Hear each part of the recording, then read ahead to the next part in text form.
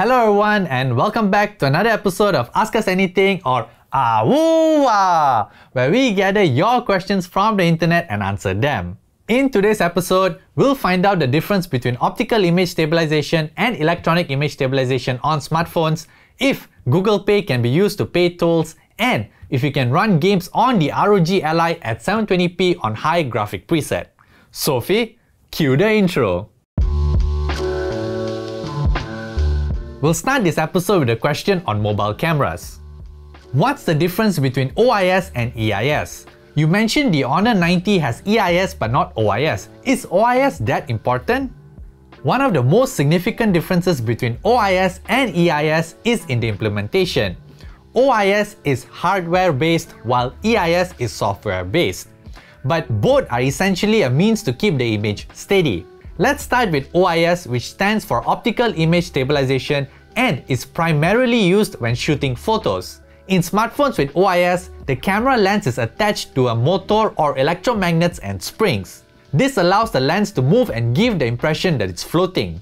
The OIS controller uses data from the gyroscope sensor to analyze the phone's movement. It then moves the lens in the opposite direction to compensate for the external movement. For example, if your hand moves to the left, the OIS system moves the camera lens to the right. The most common type of OIS system can move the lens on two axes, which are the horizontal and vertical axes. On some smartphones like the Oppo Find X5 Pro, the OIS system can move on 5 axes. The first two movements come from moving the lens on the horizontal and vertical axis. The remaining 3 movements come from moving the image sensor on the horizontal and vertical axis and rotation by a couple of degrees. By using OIS, the framing of your image is maintained and does not shift, thus ensuring that the stream of light passing through is not disturbed. You may not notice the effects of OIS on a photo when light is abundant because the shutter speed is fast. But in low light situation where the shutter speed is reduced to allow more light capture, that's when OIS comes to the rescue to help keep a steady flow of light to the image sensor, resulting in a sharper image. However, OIS has only a limited range of movement to compensate for external movements, so minor shakes from unsteady hands are fine, but don't go waving the phone around hoping for a miracle.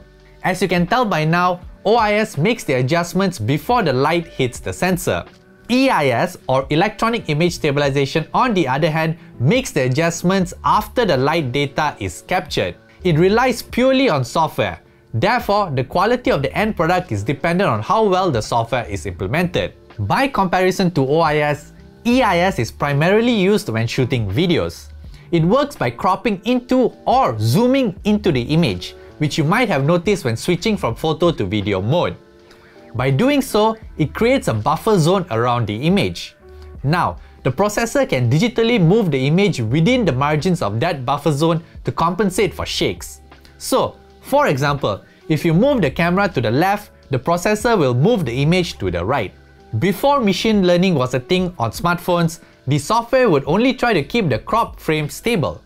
With machine learning, the phone can use AI to understand the scene and identify the subject to efficiently stabilize the video and cope better with moving subjects. But the downside is that you will be getting a lower quality video since the image is digitally zoomed in and the video will exhibit a jelly effect. This happens because the EIS system is waiting for the movement first before it makes the correction.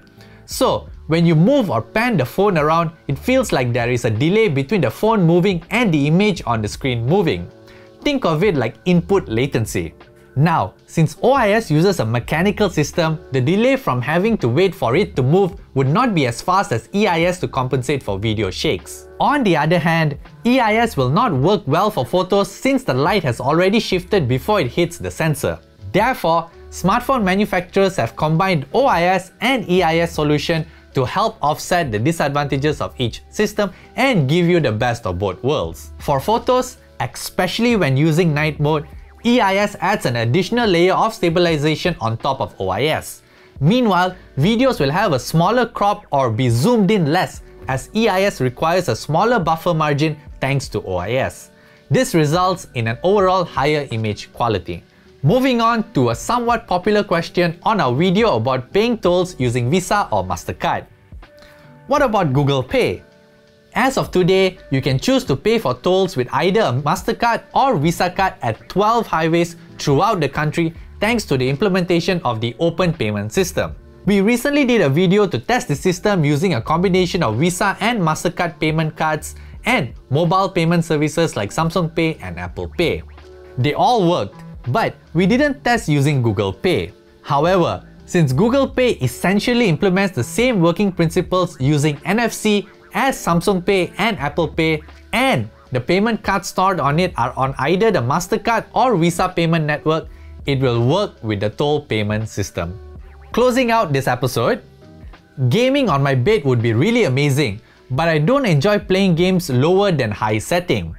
Can the ROG Ally run all games at least on 720p high setting smoothly? In Malaysia, we get the higher variant of the ROG Ally powered by the new AMD Ryzen Z1 Extreme processor together with 16GB of LPDDR5 RAM. The Ally comes with 3 operating modes or power modes to choose from. Silent channels 10 watts of power to the processor to improve battery life. Performance mode gives 15 watts of power and turbo mode nets you 25 watts of power but jumps to 30 watts when plugged in. Despite having the word extreme in its name, it is still a mobile processor, thus being constrained to power and thermal limits. So, it is going to need some help to fill in the performance shortcomings. This is where AMD's upscaling software Fidelity FX Super Resolution or FSR comes in. If you wish to play modern AAA games on the Ally at 720p or higher and exceed 30 frames per second, then you will need to plug it in to get the full 30 watts of power and enable FSR. Mr. Raymond ran a couple of games to benchmark the Ally for his review, and this is the summary of his result. As you can see, Total War 3 Kingdoms is able to hit 54 FPS on 720p at high presets, while Cyberpunk 2077 managed 58 FPS at 720p on medium preset with AMD FSR2 turned on and set to quality mode. On the other hand, F1 2022 managed to run smoothly at a higher 1080p resolution. FIFA 23 meanwhile doesn't have support for AMD FSR, therefore, to get the 60 FPS at 720p, the graphic preset was turned down to low. Therefore, it boils down to the game genre, graphic complexity, and whether the game was designed with lower powered systems in mind. So, platformers like Ori and the Will of the Wisps, Limbo, and Little Nightmares should run at higher resolution and graphic settings. Since the ROG Ally is quite a popular device, you can probably find performance numbers for the games you want to play. You can also check out Mr. Raymond's full review of the ROG Ally to get his take on it. I will leave it linked at the end of this video. Well, that concludes our episode for today. Remember to like our video if you liked it and subscribe to our YouTube channel if you haven't already. You can also follow us on Facebook, Instagram, Twitter, and TikTok to get the latest news on almost everything. Thank you guys so much for watching, and I will catch you guys in the next one. Thank you guys so much for watching, and I will catch you guys in the next. Bye!